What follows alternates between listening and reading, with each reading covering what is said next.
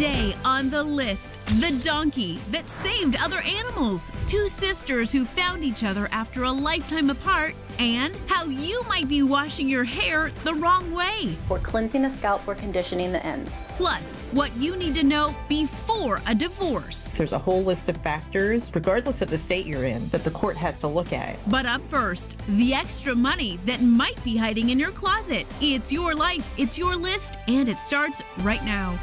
Hey everyone, I'm Jimmy Rhodes. And I'm Christina Guerrero. You know, between inflation, a volatile stock market, and rising interest rates, man, a lot of people's finances took a hit last year. Hopefully those things are moderating just a bit. Fingers crossed this will be a better year. But getting started with your numbers down and your confidence shaken can be a challenge. So we have a few things you can do to hit your 2023 financial goals.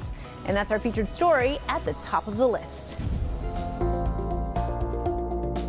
This past year took a toll on many people's bank accounts, so let's put it behind us and pop into 2023 with a new plan. Improving finances is within the top 5 goals that people set for themselves moving into the new year, and that is year after year that we see that. Money-saving expert Bethany Hollers with BrickSeek.com has 3 ways you can save more money this year. First, clear the clutter from your home and start selling. Go through your closets and set aside clothes that you haven't worn in several seasons. Gather toys that the kids have outgrown. Some books or video games that are no longer used, and then simply start selling them. Bethany says posting items online is as easy as snapping a photo and typing a few details. I would definitely recommend joining any of the local online yard sale groups on Facebook that are local to the area where you live. That is a great place to start. On Facebook, click groups, then search for garage sale or yard sale. Facebook Marketplace is a wonderful platform with a huge reach. You can sell items locally or worldwide if you're willing to ship. And if you're not on Facebook, there's apps that you can download such as OfferUp, Let Go, Mercari that also allow you to sell things local to you. And these items that bring in the biggest bucks are? Any kind of a nostalgic feeling for any age group, that sells very quickly. She says collectibles are king. Also, electronics in almost any condition, clothes if they're name brand and in good condition, and that goes also for toys. Her second tip to save money, ask for lower credit card rates and fees. About 84% of cardholders who called their credit card company to either ask for a lower interest rate, maybe a higher credit limit, to waive a late fee or waive an annual credit card membership fee were successful in doing so. That's from a survey by creditcards.com. I literally just did this last week. Bethany noticed a $99 annual membership fee on her credit card statement. I just simply asked, could you please waive this annual fee? A few minutes later, the rep got back online and the fee was waived. And finally, review your subscriptions. Over half of all Americans, they've taken the plunge and cut the cord. But now subscriptions to streaming services are stacking up. So many streaming services have emerged now in the past few years. Shows that used to be on large platforms like Netflix or Hulu have moved onto their own network streaming channels now. And now you've got to purchase a subscription to these smaller streaming channels to watch those same shows, or you have to get an add-on pack for one of the larger platforms. Bethany says her family mostly watches Disney Plus. I forgot I was even signed up on AutoPay for Netflix. And if you're not watching any of the shows there, go ahead and cancel those subscriptions if you're not using them. So sell your stuff, call your credit card company, and scan those subscriptions. Keeping your bank account bigger in 2023 is at the top of the list. After the stress of the holidays comes January, which has the dubious honor of being known as National Divorce Month. Inevitably, the end of a marriage affects a lot of people, so we have tips on navigating a divorce without breaking apart the rest of your life. January brings the start of the new year with new beginnings, new resolutions. Maybe people are thinking we're going to give it one more go during the holidays and it's going to make or break it. But also sometimes, sadly, some endings. Oftentimes it doesn't work. And so people say it's a new year in January. I'm going to start fresh and we're going to do the divorce and transition into something different. If you're going through that transition, then we're learning how to navigate through it with the help of Wendy Hernandez of Hernandez Family Law. To start, you need to gain clarity. You have to think about if finances are an issue, what are my needs and what do I need to meet them? Can I get a job? So to gain clarity, what I recommend to people is really sit and think about it. Like, what do I want my life to look like? And when it comes to the kids, what should custody look like in the ideal situation? And by custody, I mean, what is the decision-making arrangement going to be? How are they going to make decisions with the other parent? And also, what will parenting time look like? How much time will the children be spending with each parent? if you're splitting the home or other items, make sure to consult with a lawyer so you know what's happening. They really do need to understand, okay, is this a community property state or not? What do judges typically in this state do as far as custody or parenting time? Because if you don't have a basic understanding of the law, then it's possible you're going to ask for things that are not reasonable, and that's not going to be good for you at all. Next up, remember that every case is unique. One of the big challenges that I face as an attorney is people getting their expectations from whatever the outcomes their friends or family members have received in the past. There will always be different factors, so don't go into it with too many expectations. I may have a client who comes to me and says, hey, my girlfriend Jill, who has 2 kids and was married for about the same amount of time that I was married, got this result. And lastly, be sure to balance your mental health, even if you initiated the divorce. You have to be mindful of where your head is, where your heart is, where your emotions are as you proceed, and especially if you have kids. It's important to take care of yourself, whatever that looks like for you. For some, that may be working out, therapy, a massage, or even just sleeping. The energies, it's going to be drained by this divorce, even if you have an attorney handling it for you. It's stressful, so take care of yourself. We're helping you navigate through tough times. Winter means swapping swimsuits for sweaters and t-shirts for heavy coats, but guys, your hair also needs a variety of different products and routines to help keep it healthy. So Jackie Danker has tips on how to keep your hair hydrated through the cold winter months.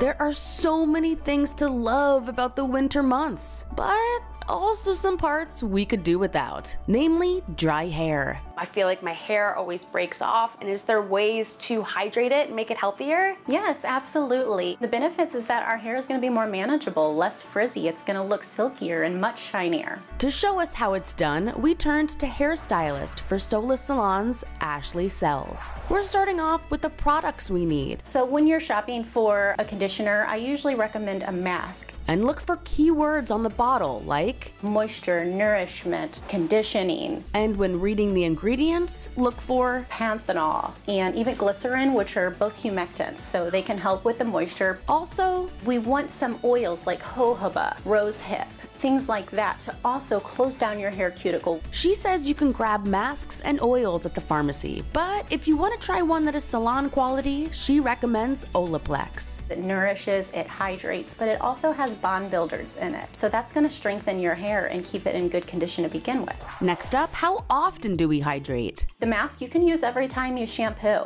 which she doesn't recommend every day. I say a good rule of thumb is twice a week and sometimes 3. So we can keep those natural oils in our hair. Oh my God, I'm doing it way too much, and I do feel like maybe I'm taking the oils out of my hair. Yes, maybe so, and then it could be overproducing. She says if we feel our hair is too oily, instead of shampooing, you can use a boar bristle brush. That will pull some of that oiliness from your scalp so you don't feel like you look oily or dirty. Now it's time to apply and put the process to the test. We went with an Olaplex moisturizing mask. Take me to hydration town. Shampoo as usual. I just take probably 2 minutes or so. And she says stick to the scalp. Focus that on the scalp. We're cleansing the scalp, we're conditioning the ends. I've done it all wrong all these years, actually. I recommend wringing as much of the water as possible out of your hair so that you're not diluting the mask. Keep the mask that you're applying to your hair off of your scalp because your scalp produces natural oils that are tremendous for the health of your hair. Read the instructions, but generally 3 to 5 minutes is enough time for it to do its thing. Wait a few and then wash out. I'm still napping over here. And when drying your hair, instead of those bulky towels, she says use a microfiber towel. That's less friction. There's all these like little things that we wouldn't necessarily think about. And va-va-voom. Oh my gosh, it's so silky. Fighting the cold with healthy and hydrated hair. Still to come on the list, This is Patrick. He's the one that started all this stuff. The OG. How animals are helping humans at this zoo. It's so fun to watch the kids come up here. Plus, the family reunion that was decades in the making. We're just ecstatic. It's been so long, and we love each other. We really do. And drum donuts, hot pancakes. Pancakes is oh, yeah. why Pictionary makes for great TV. It's like a multi-generational game. All that and more ahead on the list.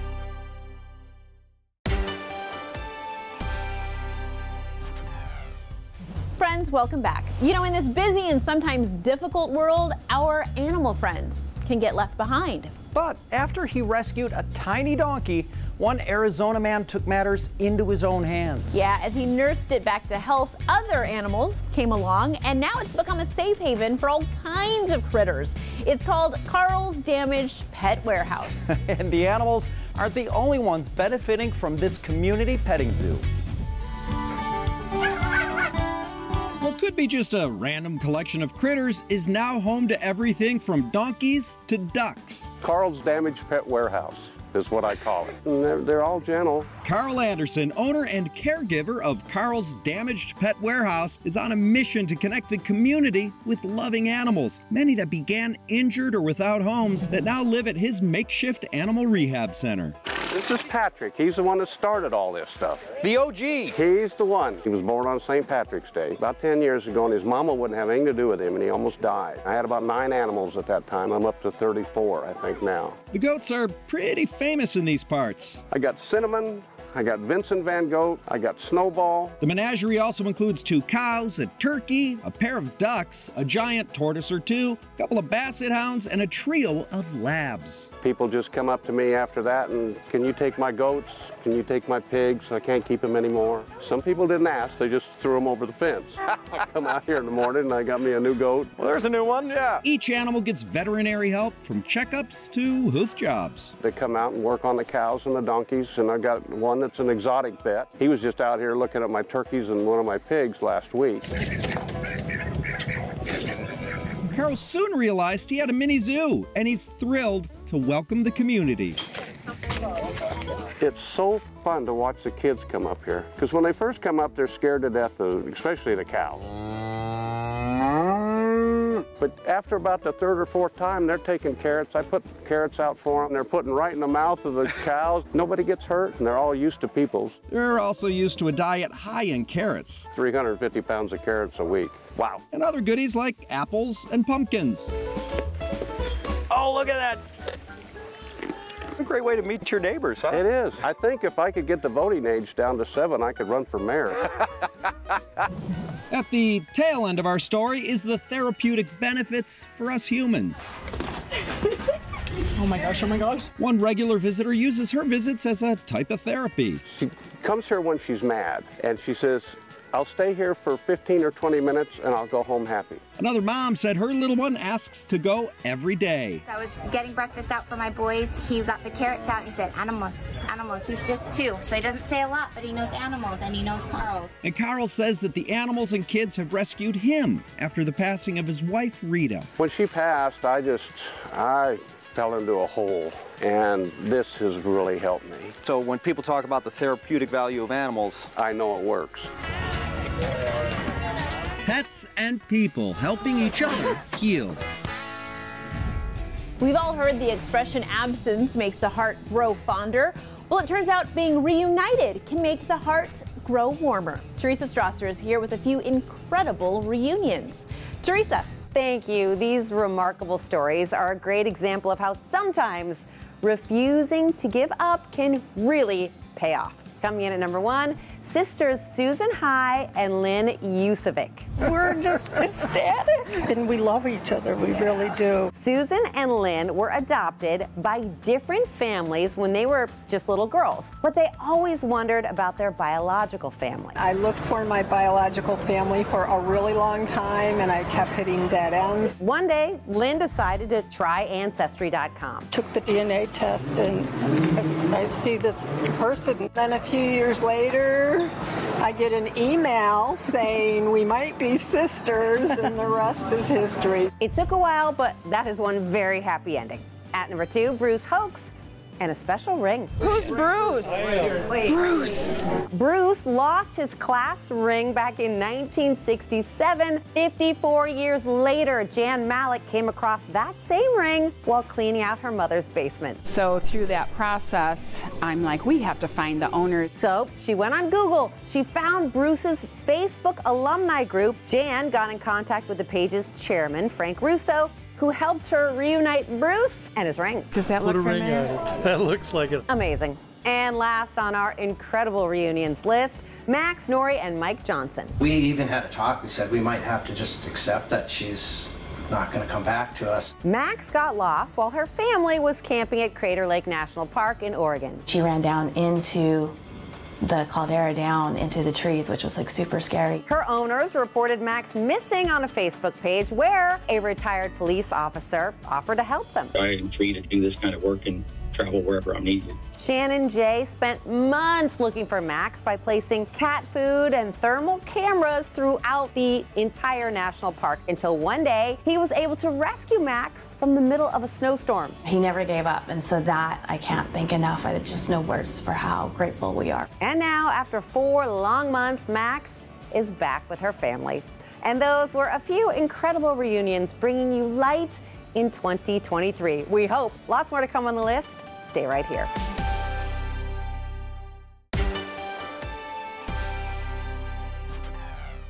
Welcome back. Now, if you ask someone what games they grew up playing with their families, a whole lot of them, without hesitation, will say Pictionary. Eddie DeJamal's cluing us into why folks have been loving this game for almost 40 years. Pictionary is the popular game of quick sketches and hilarious guesses that's brought families together for decades. Just last September, we saw the premiere of a new game show based on it. What's up? Hosted by Jerry O'Connell. We caught up with him after a busy day of hosting duties to help us dive into what makes this popular game a classic.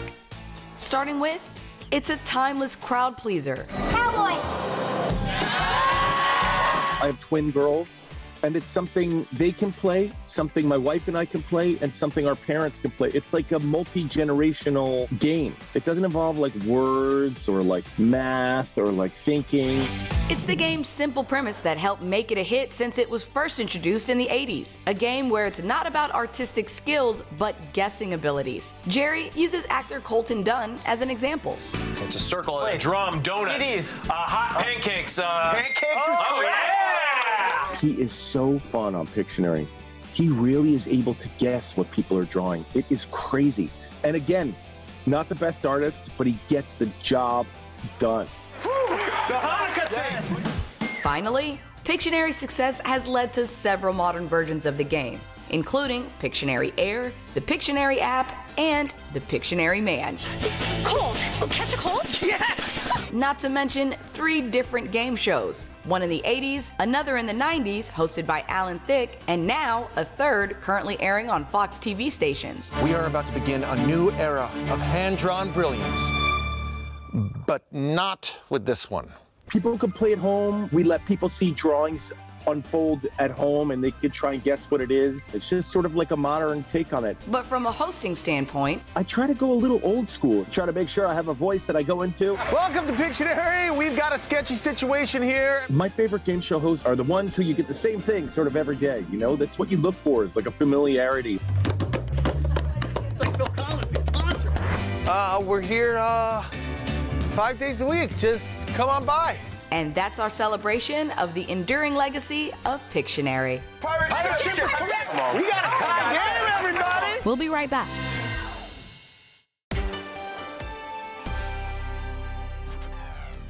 Welcome back. It's time for what's last on our list. And KG, Lake Superior State University in my home state of Michigan has released its annual list of banned words for the upcoming year. Yes, these are words that have become so overused that they've essentially lost their meaning or have crossed over into annoying, and I wholeheartedly agree with their pick at number 1, all right?